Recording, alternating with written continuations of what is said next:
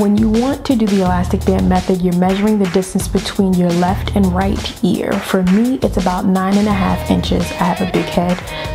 So at this point, I'm cutting the elastic band based on cutting it between 1.5 to 3.5 inches. I want a snug fit, so I'm gonna cut 3.5 inches off. So my elastic band should be 6 inches when it's unstretched. And when you are placing your elastic band, you want to make sure it goes along with the curve of the wig cap.